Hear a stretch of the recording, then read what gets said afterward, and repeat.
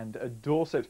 But even where we have the cloud, temperatures are still up as high as 12 or 13 degrees, which is pretty good for this time of the year. And if you can get in the sunshine and with light winds, it should feel quite pleasant. Now, the wind should be quite light overnight again. We'll see a few more holes in the cloud developing. That'll lead to some patches of mist and fog, and we could well see a touch of ground frost, more particularly across central parts of Scotland.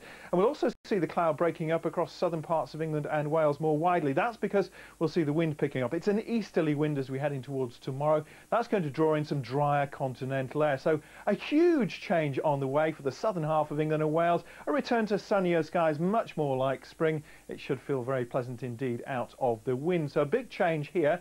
Different story further north. Again, we've got an easterly wind. We've got a longer sea track though coming in off the cooler North Sea, so increasingly around some of these North Sea coasts and the wash northwards we'll pick up a little more low cloud as the day goes on. Move further inland, it shouldn't be quite so bad. Should be some spells of sunshine around. Now that low cloud may